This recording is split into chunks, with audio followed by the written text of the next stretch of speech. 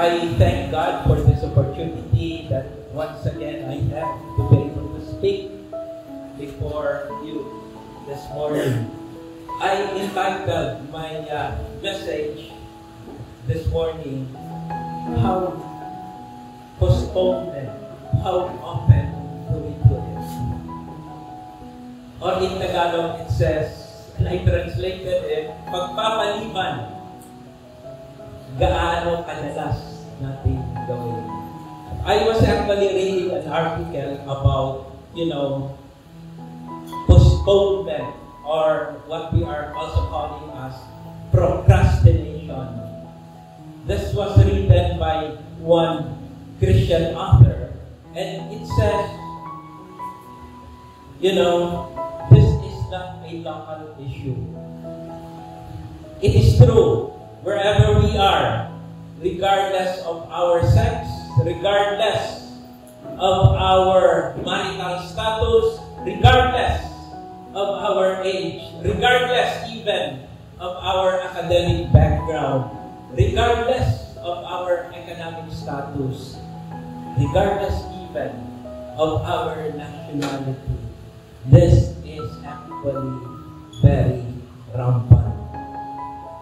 Jose is a university student who has a week to study for an exam, but ends up postponing until the night before. Maria is a student who wastes hours browsing social media before finally managing to get started on an assignment or on a homework. Who won?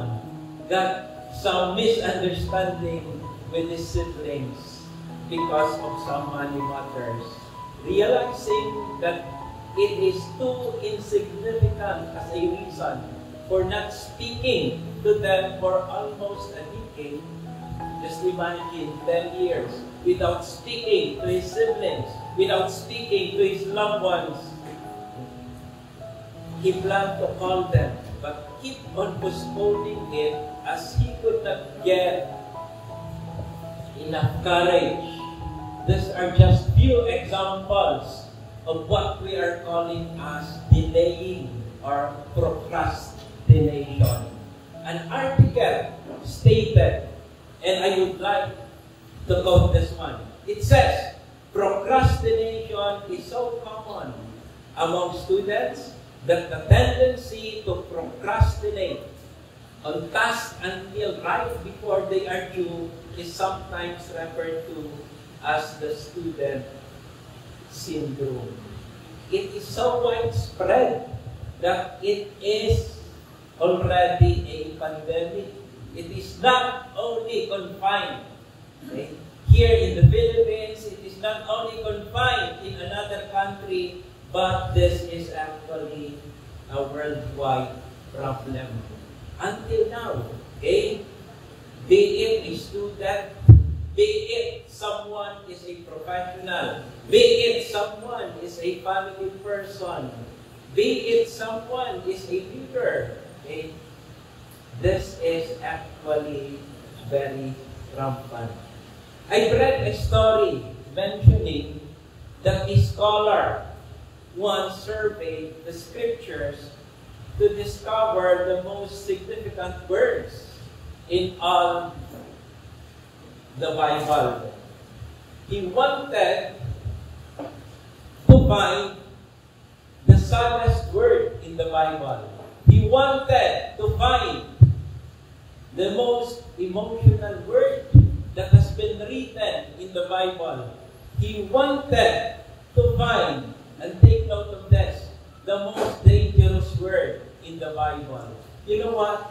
According to that article, he identified it as the word. Would you believe it or not? The word is tomorrow. The word is tomorrow.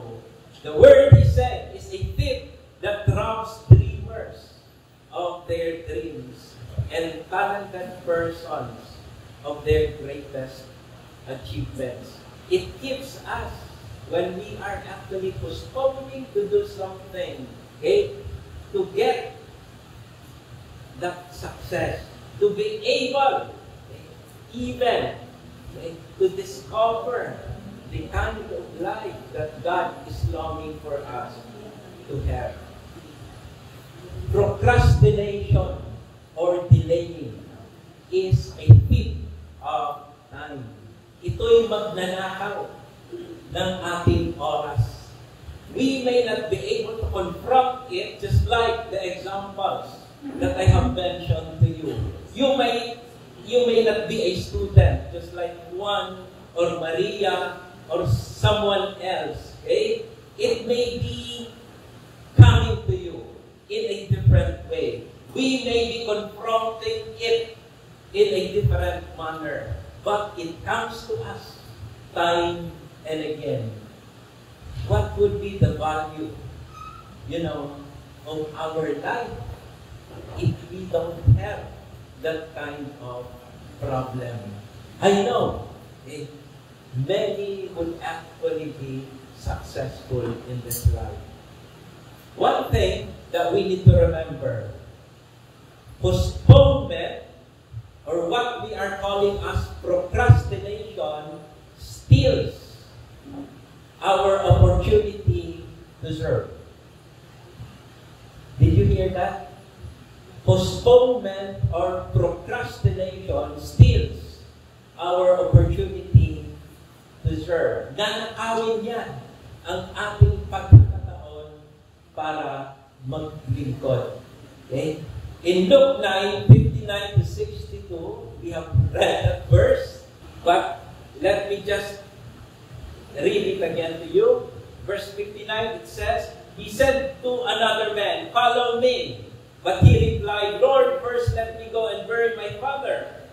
Jesus said to him, "Let the dead bury their own dead, but you go and proclaim the kingdom of God." Still, another said, "I will follow you, Lord, but first let me go back and say goodbye to my family." Jesus replied, "No one who puts a hand to a plow and looks back is fit for service in the kingdom of God." It seems that it is actually, a very inflexible approach, especially to someone who would like to follow the Lord Jesus Christ. It seems, that it is very firm. It seems that it is actually very stringent. But the Lord is actually trying to tell us we must keep on checking our own tendency to put things aside, for the little ones. One author actually mentioned that this could be called as the tyranny of the urgent. Ibig sabihin, if we are actually trying to put, some things, that are less important, above the things that are actually more important. When you travel, I know many of you are traveling here. Some airlines will actually allow you to have a limit of only 23 kilos. While some would actually allow you to have 30 kilos. As you want to bring as much as possible. Marami kang gustong ilagay doon. But, you cannot bring it all. You need to prioritize. You need to prioritize. I have several colleagues, back then, that started to enroll in, the graduate school. But they were not able to finish it until today. I left, the university that I was connected before, some around 12 years ago. But when I went back last week, some of them were not able to finish it. They started it, 12 years ago. But until now, they were not able to finish it. I don't know their reason, but you know what? It tells me, they have, put it behind. Okay? Other reasons. That is why, okay, it was not their priority. I know, okay, I'm speaking to some of you here because that is a problem, not only of you, but also, okay, it's a problem that is very rampant. It is actually a problem for all of us. When Jesus brought, okay, his 3 disciples, okay, Peter, James, and John, and left the 8, okay, behind, okay, they were supposed to support him in prayer. That is found in Matthew 26, 36 to 41. This is what it says. Then Jesus went with his disciples to a place called Gethsemane. And he said to them, "Sit here while I go over there and pray." He took Peter and the 2 sons of Zebedee along with him, and he began to be sorrowful and troubled. Then he said to them, "My soul is overwhelmed with sorrow to the point of death. Stay here and keep watch with me."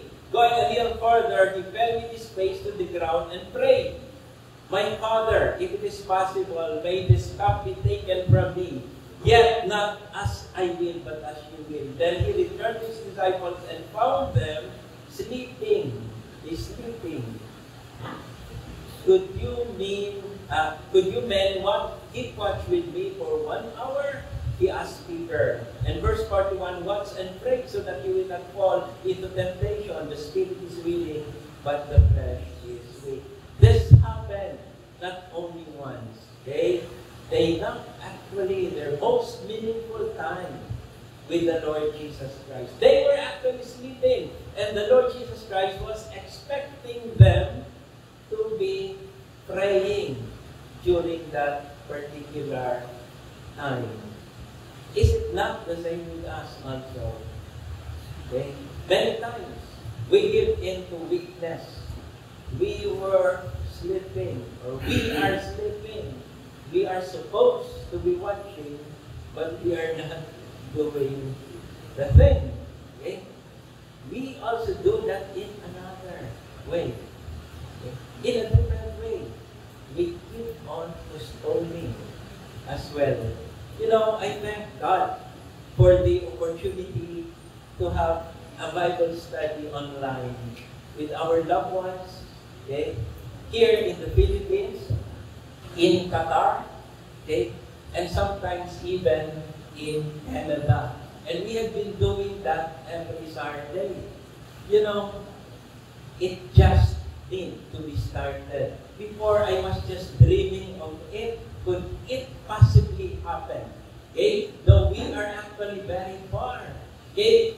Would it be possible for us, okay, to have that kind of Bible study?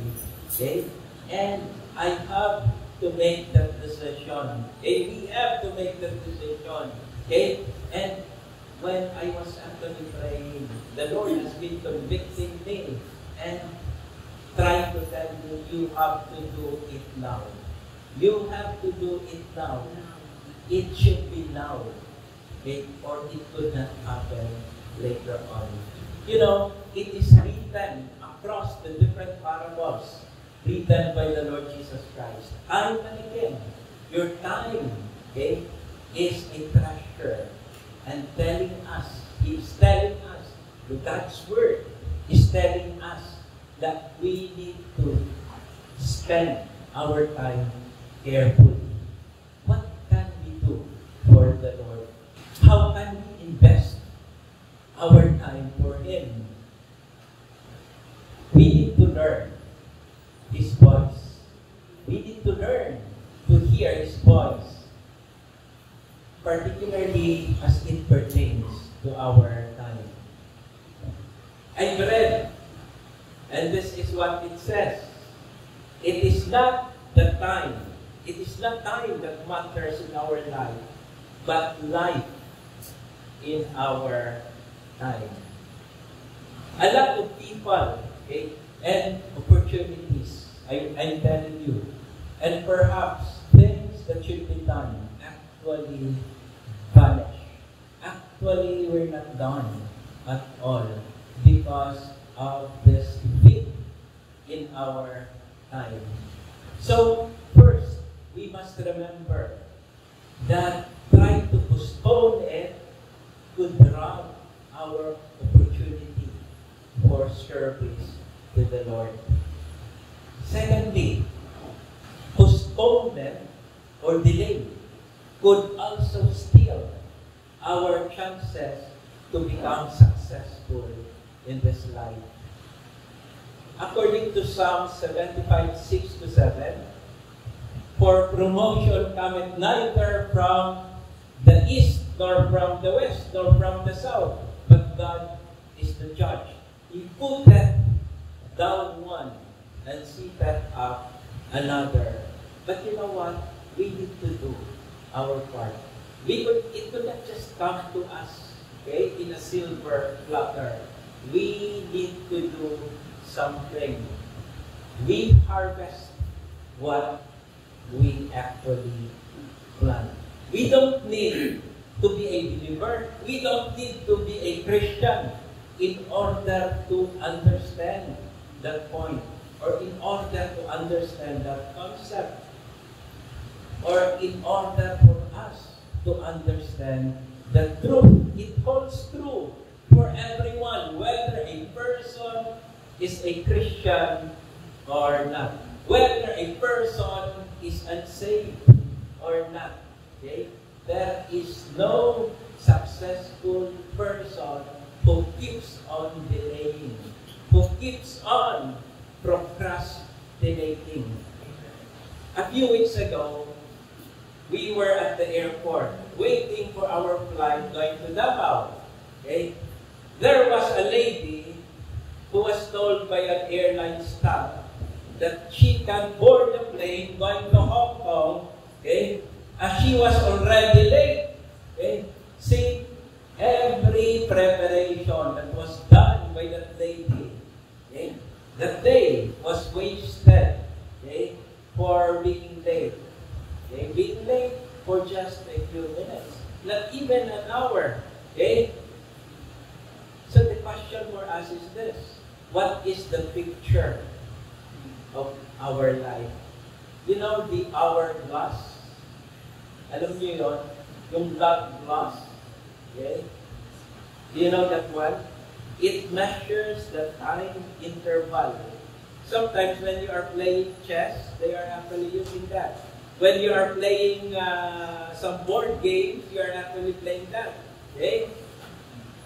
Where there is actually a tiny tube at the center of it. Okay? And there are two balls. And then you keep on, reversing it. Okay? Could you imagine what I'm telling you? Na-imagine niyo po ba yung sinasabi ko sa inyo? Okay? Pag kayo yung naglalaro, okay? I-invert ninyo. Okay? And then the sand, okay, would actually be passing, okay, through that tiny, okay, tube, okay, 1 grain, I suppose, okay, 1 grain, I suppose, at a time. They come actually in a single file, okay? You know, this is actually a picture of our life. Why? Because our life, I believe, all of us are actually very the same. Okay? Even in a very toxic day, the crowded hours that we have, okay, would come one moment at a time. That is the only possible way they could come. Okay, just like that tiny grain of sand, okay, it will fall. Okay, only 1 grain at a time. They actually come in a single file. And that also is a picture of what is happening to our life. Okay, those grains are actually our activities, but they will pass through time, only one at a time. And we need to take every moment, okay, the best, and invest it in the best possible way. It will come, okay? And it comes again and again. On a report dated 19 January 2023, Okay? This is the title. And, you know, it caught my attention. It says, Philippines, Metro Manila, traffic ranked the worst. I don't know if you have read of that in the world in 2023. Okay? Wow. Okay? You go outside and you would, you know, experience the traffic. Hey, you know, in New Zealand, I could drive from our place to Wellington for just 1.5 hours. You know the distance? 150 kilometers. Okay, 150. 1.5 hours. But I was imagining, no, if it is here, I would not do that. Probably I would just be there somewhere in Imus or, you know, to rewrite our priorities in life.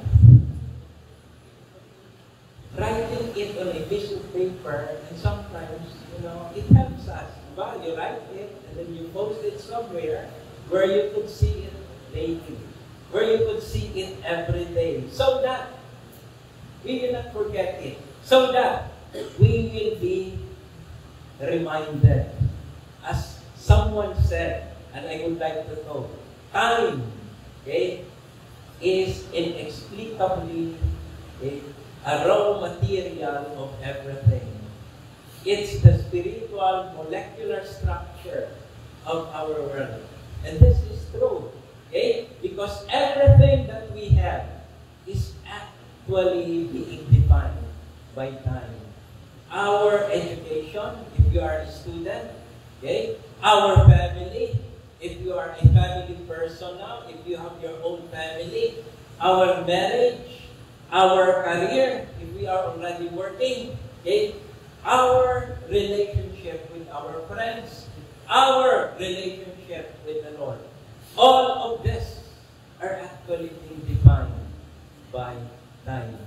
If we have to do a charting of our life, if we have to do it now, okay, and give an account of it, how would it look like? Would we be saying, oh, I used it in the best way possible? Or would we be saying, oh, I have wasted so much of my time? If we have to graph it, okay, how would it look like? Ano kaya yung itsura ng graph natin? Is it increasing the way, okay, we are spending it? Okay, especially the time we are spending with the Lord, the time we are spending with our loved ones, with our family, and so on. Is it decreasing as time goes on, as time goes by? Or is it just the same until today? Okay? So, procrastination, trying to delay it, will rob our opportunity to serve the Lord. It will also rob, it will also steal our opportunity to be successful in this life. 30, postponing it could also steal our opportunity of being saved. If we have not yet accepted the Lord Jesus Christ as our personal Lord and Savior, you know, try to postpone it. Nanakawin niya. Okay? Ang pagkakataon sa atin para maligtas. In Acts 24, verses 24 to 26, this is what it says. Several days later, Felix came with his wife, Drusilla, who was Jewish. He sent for Paul and listened to him as he spoke about faith in Christ Jesus. As Paul talked about righteousness, self-control, and judgment to come, Felix was afraid and said, that's enough for now. You may live. When I find it, take note of the word, convenient. Okay? I will send for you. Okay? And verse 26, it says, at the same time, he was hoping that Paul would offer him a bride. So he sent for him frequently and talked with him. You know, the word convenience. I know it is a very familiar word to all of us. Okay? Convenience could actually be very dangerous. Okay? As it may not come, and we will not be able to do what we are supposed to be doing. So every time you pass by a convenience store, we have a lot, you know, a number of convenience store here. Remind yourself. Let's remind ourselves of the things that we need to do.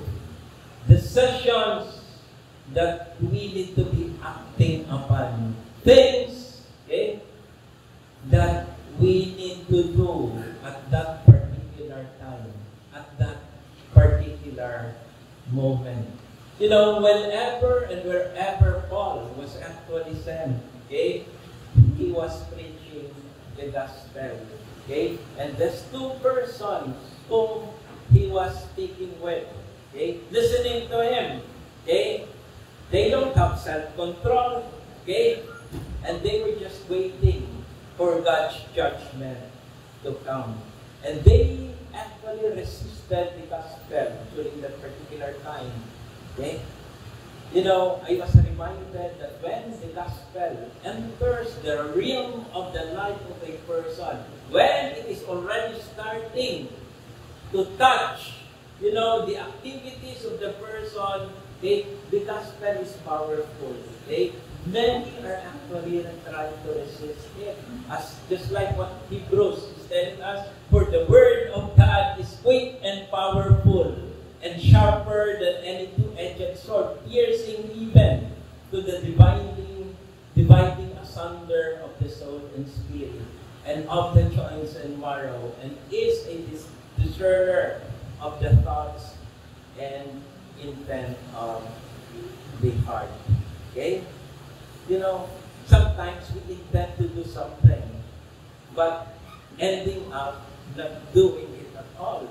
You know, intention is good. If we are intending to do something good, it is actually good. But we need to act at the moment because it may not come. It may not come anymore. You know, there's two persons, Felix and Drusilla. Okay? They actually buried the chance of having the Lord in their life. Okay? That's exactly what actually happened to them. If we keep on postponing, if we have not yet accepted the Lord, this is the time. Okay? You know, that God is telling us we need to do something. Or we need to do something in our own family. We need to do something in our service to the Lord. Let's listen to that voice from the Lord. And we need to act. Because that particular time may not come again in our life. You know, my family is attending and serving a small church in New Zealand. It is a pioneering one. I remember with the first service done in our own house, we gladly opened our place to church activities, like prayer meetings, like Bible studies, and even services at the start. And we are trying to encourage our brethren to do the same. Majority of the members of the church are actually nurses. Eh, karamihan po sa kanila. Kasi karamihan po nang pumupunta doon, in our place, are actually nurses. Okay? To tell you, nurses could easily gain presidency there at the moment, or even, you know, in Australia. But of course, the Lord's guidance, okay, and direction for us and for our family is the most important thing. Okay? We could be blessed wherever we are, be it in another country, okay, or here, even in the Philippines. Okay? We believe, okay, that what we have, and it is also the same with all all of us. Okay? We are just caretakers of it. It is actually owned by the Lord. That is why every birthday that we have there, house blessing, if there is, okay, anniversary, if there is, okay, as much as possible, okay, before we eat, okay, sabi nga namin, okay, it should be, spiritual food first, okay? There should be a preaching of God's Word. Procrastination, trying to dilly-dally, trying to delay it, trying not to do it, okay, at all. Okay? When we do it, okay, we are not taking account of the uncertainty of life, unpredictability of life. Okay? One of our friends there, okay, his mother was actually singing in the church, and suddenly she just fell down dead upon arrival at the hospital. She was in the church, serving the Lord. Life is unpredictable. But praise God, she was actually serving the Lord at that particular moment. How many times, okay, have you heard the statement, I'm not ready. I'm not yet ready, being applied in different situations. Okay? How about if that situation is not having at all a second chance? How about if that situation is just the only situation that will happen in our life? Kaya sabi sa Proverbs 27:1, and I would like to read this, do not boast about tomorrow, for you do not know what a day may bring. Only today has been placed in our hands. Only today. Yesterday has passed already. It's done sa Bible. Okay? It uses different metaphors. Try to picture, try to describe what our life is. Diba? It is being likened to a vapor. It is being likened to a mist. It is being likened to a flower. It is being likened to things that could go past very easily. Okay? Sabi ni James, and I would like to read, now listen, you who say today or tomorrow, we will go to this or that city, spend a year there, carry on business, and make money. Why? You do not even know what will happen tomorrow. What is your life? You are a mist that appears for a little while and then vanishes. So, he is telling us, okay, that today is the most important day. Today, we are still here. We are still breathing. We are still living. We are still able to move. Okay? But tomorrow is actually deadly. We could not trust it. It may come or it may not come. Okay? It may come. I would like to repeat that, or it may not come. Kaya sabi sa Hebrews 3:13, but exhort one another daily while it is called today. While it is called today, lest any of you be hardened through the deceitfulness of sin. So, trying to postpone it, okay, will, for us, many times, without any reason, okay, we just don't want to act on it, okay? We don't take many times the uncertainty. We don't take account, I should say, the uncertainty of life. And many times, we don't, when we are doing it, we also are not taking account the uniqueness of God's conviction in our life. Okay? Tomorrow, as what I have said, is not actually certain. When God is speaking to someone else to do something, to act on something, that's why we need to be prayerful. Lord, guide me, even in my decisions, in the decisions that my family is actually making. And that decision, and I know God will not confuse us. God will lead us. Okay? Where He is actually leading us. When God speaks, the moment is actually now. Kaya sabi ni Solomon, and he has this insight. Remember, Ecclesiastes 12:1, your Creator in the days of your youth. Remember now thy Creator in the days of thy youth, while the evil days come not, nor the years draw nigh, when thou shalt say, I have no pleasure in them. I remember taking the practical exam in my laboratory subjects. Every 3 minutes, the bell was being rung. Okay? And you have to move from one number to the next. Okay? And you have to answer the questions that are there. Usually there are 3 questions, okay, in one number. When you are not following the instruction, you will fail the test. Okay? Upon hearing the bell, okay, you need to move. You need to move to the next number. Okay? And in our life, that is also a bell. And it is telling us when it is already ringing, it's already time. Time is up. But you know what? Unlike that laboratory exam, it is like our own bell is specific for us. Okay? It's not for everyone. Okay? It will ring in the future.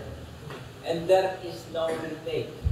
Just like that exam. In that exam, you could have a retake. But not in our life. When you reach that point, unless the Lord, wills it, and you'll be given a second chance. Okay? The master planner, the Lord has called us to do something for His kingdom. That is why He provided us, with what we need. He provided us with, resources. We have gifts. We have talents. We have opportunities. Now, we still have the time. Okay? And He is expecting us to do our task. The question is, how far have we gone doing our task for the Lord? How far? Is there something that we still need to be acting upon right now? Mga bagay na kinalimutan na natin, we don't want to act on that. I don't want to face that right now. Okay?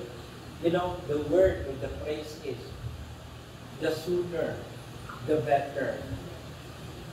We will not keep on postponing. So remember, my brethren, try to postpone so many things in our life. Still, ninanakaw niya our opportunity to be of service to the Lord. It could also steal our chances of becoming successful in this life. And lastly, it could even steal our chances of responding to God's call. And that is of being saved. So let's not forget, God has a timetable for all of us. We need to act what the Lord is telling us. We could not trust tomorrow. It may come or it may not come. So I hope that God is speaking to you. When, if you are to make a decision for the Lord, let's not procrastinate it. Let's not say to ourselves, I could do it tomorrow. I could do it next Sunday. There will be another Sunday for me, or another month for me, or another year for me. We don't know. Life could be very uncertain. And let us pray.